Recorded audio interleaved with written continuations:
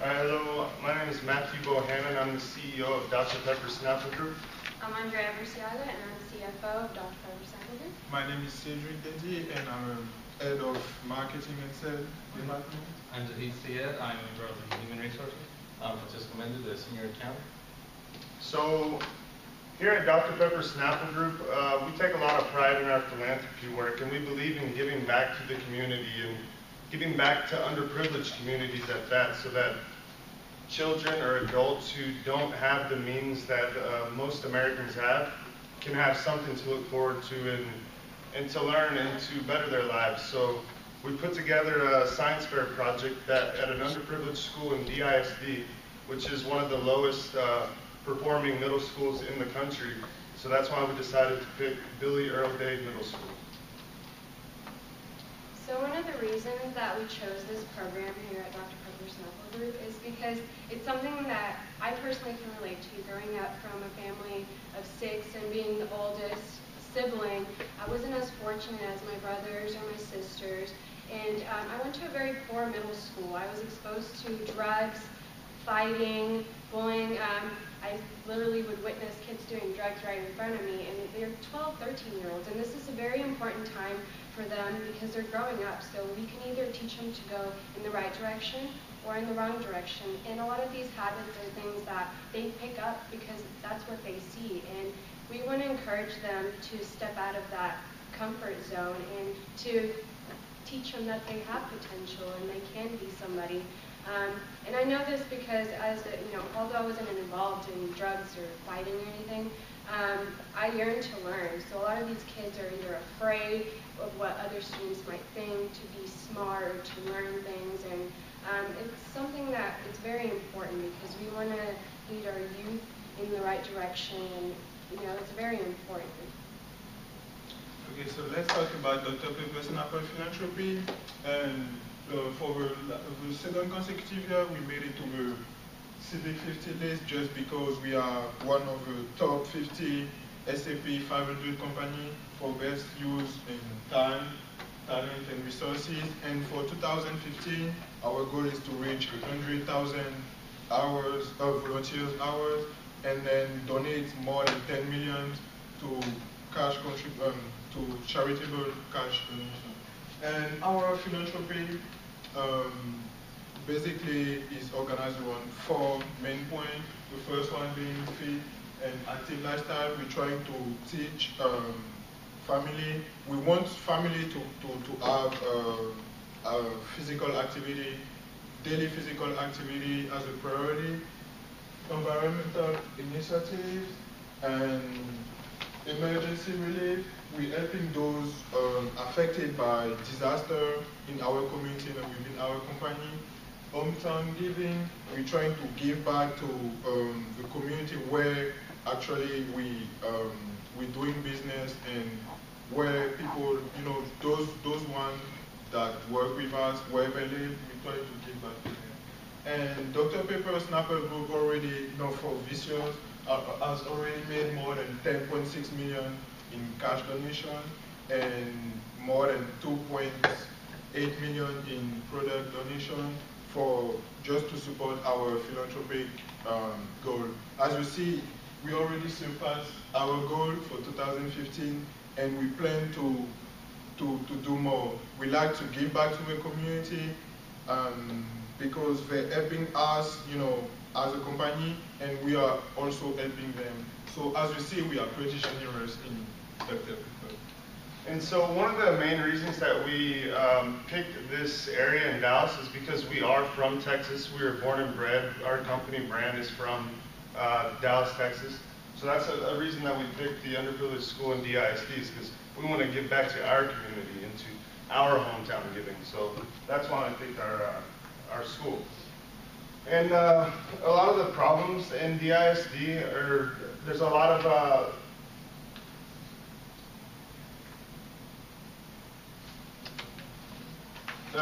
of students lack ambition. They have no drive to succeed at the collegiate level because of the lack of parenting at home, and they don't have any role models or mentors to look up to. I mean, they run in the streets, they're gang banging, they're doing drugs.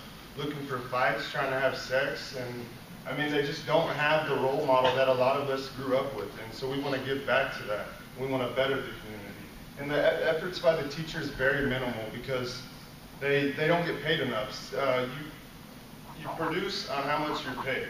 And if you're not paid anything, you're not going to produce, you're not going to put the effort into the students. And there's, like I was saying before, there's no exposure to college or professional scientists, and that's why we want to use the STEM students, the science, technology, engineering, mathematicians, to give these students something to look up to and to strive to be at the college level and to be a professional of their own one day. And Billy Middle School ranks 1,834 out of 1,920. That's on the bottom level of the spectrum for middle schools, and they could really use some help, and that's why we want to step in and give them what we've had in our past. So for this project, our focus is on 7th and 8th graders from the Billy Earl Day Middle School. There will be a total of 50 participants, 50 students from the school participating in this event. There'll be a basic first come, first serve sign up for who wants to participate. It'll also be up to the parents to sign off these kids. So with 50 students, there will be 25 groups of 2, and there will be 1 UTD volunteer student mentor. That will be a UTD undergraduate majoring in the STEM program. That will be science, technology, engineering, mathematics. They will be helping out these students in this science fair project. And it'll be also a basic first come, first serve sign up for these students who want to participate, and I'm sure there'll be great benefit for them. So one of the reasons we decided to do this program, as I mentioned before, these kids are not exposed to many things, or they haven't had the opportunity to be in an environment or a learning environment, even at home. They're not introduced to reading the books, or most of the time they spend watching TV, playing video games, instead of studying. So another thing is that this program will make them be goal-oriented, to be able to start a project and to finish it. Another is to be team players. So as Saeed mentioned before, they'll be paired up in groups of 2. So it'll kind of teach them to have each other's back and to support one another. Another thing is that they'll strive for college. These kids live in a low-income area, so their parents maybe don't have that college education, and it's important for them to know that that is an option for them. Dedication, this also teaches them to be passionate, to know that they can dedicate their effort into a project and to succeed. A mentor relationship, not only is this going to benefit the volunteers, but it's going to benefit the students. They're going to have a role model. Like I said earlier, they're in the ages of 12 to 14, and it's a very important time for them right now. And I mean, to have somebody there to support them and to relate and something fun is a great thing. Lastly, it'll teach them to have hope. To that, they can be something and they can succeed at something, not to be afraid to kind of open up and do what they're good at. Commitment, they need to stick with something, and it kind of goes back to, dedication and to be goal-oriented. And lastly, confidence, I'm sorry. So it'll teach them to be confident. Like I said earlier, a lot of these kids don't want to learn. They think that being smart is kind of silly. So it'll kind of teach them to have confidence that they can be smart and that it will take them somewhere, and they won't fall into that repetitive, routine where they're just not doing their homework, playing video games, and even picking on somebody else just because they are smart, when maybe deep down they do want to do something like that. So for the actual science fair itself, there will be a lot of hype and promoting done by the faculty at the school as well as us at Dr. Pepper during the school year to get students to be involved. Later on during the school year, we will actually have the official sign-up for the students who are willing to participate.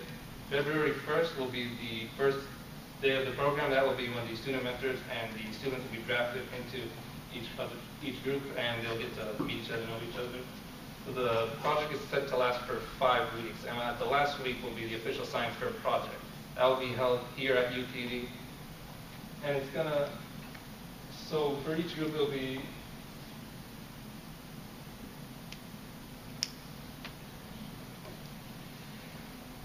The topics in the science fair that we cover will be pretty limited. So we just we want students to engage in more hands-on projects such as engineering, aerodynamics, just material sciences, or something technological like electronics, anything computer-based like that. We want students to do those types of events. Something like microbiology or biochemistry is a bit too extreme for middle school. We don't want the UTD members to do a bunch with that. So we're going to introduce the resources that are necessary to complete your project. Dr. Pepper likes to take the right steps. So one of the things is that before we do start the program, we do want to make the parents and the students aware of what they're going to get into. We want to send out consent forms. And now all of these consent forms are, give permission for them to attend the program for transportation, any health problems they have, or who they should contact, as well as, if they do win the science fair, they can get their picture taken, they can get a video taken, and it could be published. Okay, the transportation. For our STEM volunteers, we will get school buses from Dallas County. They will go from here from UTD to Billy Earl Day Middle School and back. And for students, since it's going to be an after school, we will have transportation for them as well for school buses. In case there is something that happens, we will have alternative transportation for DART. The DART does stop 10 minutes walking distance from Billy Earl Middle School. In the location, it is at Billy Earl Day Middle School. It is for 2 hours, for about maybe 2 or 3 times a week, for about a month. This will occur, like I said, after school from 4 to 6 p.m. All right. As you know, there will be no fair, no science fair contest without, great prizes.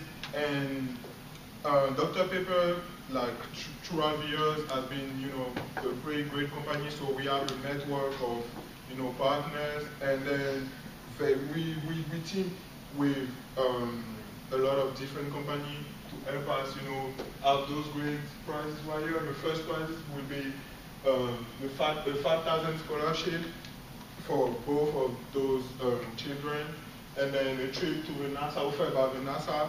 They're going to leave Dallas to go to Houston, spend like 2 days visiting the NASA, hanging out with astronauts and fun stuff like that. And the second prize, it's 2 MacBook. The third prize, 2 iPad mini. Fourth prize, offered by the Period Museum of Nature and Science. That's a membership. They're going to get a membership. And the fifth prize, it's a year supply of Dr. Pepper product. As you know, we just Dr. Pepper, so we're going to give them some product. And the sixth prize, it's a 12-month subscription offered by the American Science magazine. And we wanted to include like a special prize. It's a special artistic prize. It's offered by the Art and Culture Texas magazine. And this special prize is just, it's not so much science oriented, it's art oriented, because those kids, they can just, come up with something great, something nice, and it's not, like this prize, it's not a science, like I said, it's not from science, but it can be something that we want to give them just to let them know that they participated, they did something nice, and then we just want to give a prize for it. And then the volunteer compensation, basically each volunteer will have a 500 stipend at the end of the spring semester. And then the top two, the first and second class, will be granted a semester-long internship in Dr. Pepper Snapple group within our research and development team. And I think this science fair program will benefit the volunteer in the sense that it will strengthen their coaching, personal and leadership skills. And so the way the science fair contest is going to work is we're going to take 25 STEM students from UTD, and they're going to volunteer to Billy Earl Day Middle School for our science fair contest. And then there will be 50 students from the middle school, and there will be 2 students per team, and then 1 UTD STEM mentor per 2 students. So there will be 25 teams competing for these prizes. And for the financials and expenses for our project, As you can see, the transportation is roughly $3,500. Materials is $3,200, give or take. And then for the volunteers compensation, that's our biggest expense almost, except for the prizes, is $12,500. And then the prize value, which we have help from our corporate sponsors because we've been in business for so long, and we've created great relationships because we've been in business for over 40 years. And so the total cost is around $32,900, which isn't a lot compared to last year. We gave over $10 million in philanthropy events. So this is very minimal, and we could make a huge impact on the lives of young children who are underprivileged and don't have the opportunity to do a science fair project to the extent that we'd like to give them. And here at Dr. Pepper, we like to do good things with flavor. We'd like to give y'all each a little bit of flavor.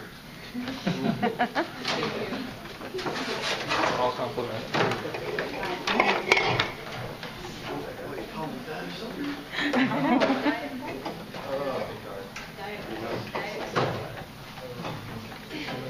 It's not only for girls. If you want bigger ones, you have to trade them. No problem. Now? Yeah. You're welcome. That's okay. Not diet. No? All right. So, is that all?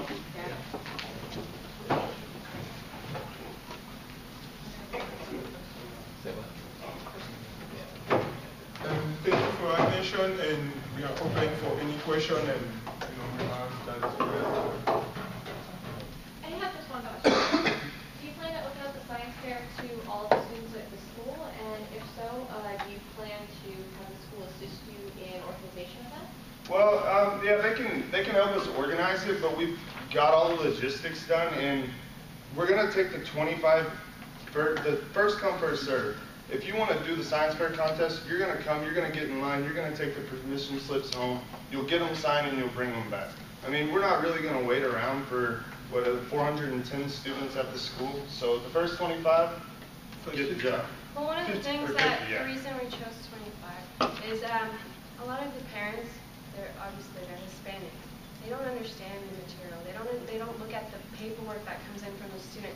So a lot of the times these kids don't sign up for these things because their parents aren't aware of it, or they don't get permission to do it. Are you using it as like a presentation as you are to the school? Like you do the science fair with the students, and then you flip around. You don't just use it for those students. You use it to show all the students. Yeah, definitely. We'd actually like to implement it into all of DISD because all of DISD is under scrutiny for the educational system, and that it's just very poor. And we'd like to step into our hometown giving and give back to them. I think you had a question back there. Yeah, back to like you said, the parents with the demographic. I think in that area, not a lot of parents really. I mean, if it's really underprivileged, they really don't have enough for their kids. Do you think that they'd even be able to afford the $50 to pay for? Oh, they don't have to pay for anything. They don't pay. We're gonna sponsor it all. Okay. They each get That's about what- $120 per project to spend on expenses. So that's. What was the fee per person then you said? We'll give them a budget of $120 per project. Okay. So the 2 students per project, so they get $120 to spend together. Yeah, there's no cost or fee Yeah, for them. and it's All right. it's all free, and yeah, it's free. I have a question. Based on the 25 that you said you guys are going to get, don't you think you're limited into, because most science fair classes that I know in high school, middle school is just pre-AP students that do science fair.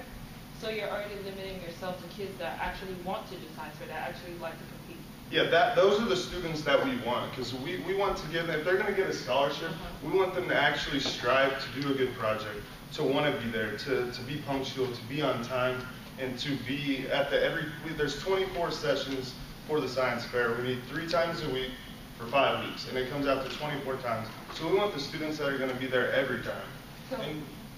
So when you do that, how do you help the kids that are, because you guys are trying to raise up the middle school from being impoverished? Yeah, very underprivileged. Yeah. They rank, at the bottom of Texas for middle Yeah. schools. And so what it's going to do, it's going to provide team building skills. They're going to have a partner that they're going to have to agree with on the project. They're going to have a mentor that they're going to have to come together and present to the mentor what they want to do. And the mentor is not going to say, no, you're doing this project, you're doing that. They're going to have to decide as a team I to know do what the you mean project. in your question. Yeah. It is hard to target though the lower, I guess I don't want to say educated students, but the ones that aren't in pre-AP or AP classes. Like I said, you can't force these kids to be in the program. You have to have the parents consign them to be in there. So I've attended an after-school program before, and there's only about 40 kids that make it because the parents aren't aware. They don't want their kids to be in that. A lot of parents don't want them because these kids have siblings. They want the kids to take care of them. So it's kind of hard in that way, and I see what you mean. But if we can target the kids that actually do want to learn as well, that'd be really beneficial then because maybe they don't have the same opportunities. So it can kind of target both kids, if that's what you mean. We hope to target all of the DISD middle schools. We hope this kicks off a huge science fair contest in Dallas County. For the future. So basically, you guys are setting an example for all the other students, right? Yes. Like, can you bear success? Mm-hmm. Yeah, and then like I said, a lot of these kids don't have confidence and they're scared to try things like this. So maybe if they see other kids doing it, or maybe one of the kids that doesn't do good in school but does it and then really likes to do, it'll kind of motivate them to do something. And we have incentives, we have prizes and all that. So it's not, it can't go wrong. Yeah. You know what I mean? Like it's just, it's not going to go bad. And just to add something, only the first year, and we plan, like, if it's really popular, to keep doing it, like, each year. So maybe, like, open to more children next year because we start with 50 children from 7th and 8th grade, and then we can go, more bigger. We can go bigger than that. I think one of the most important things about the science fair contest is that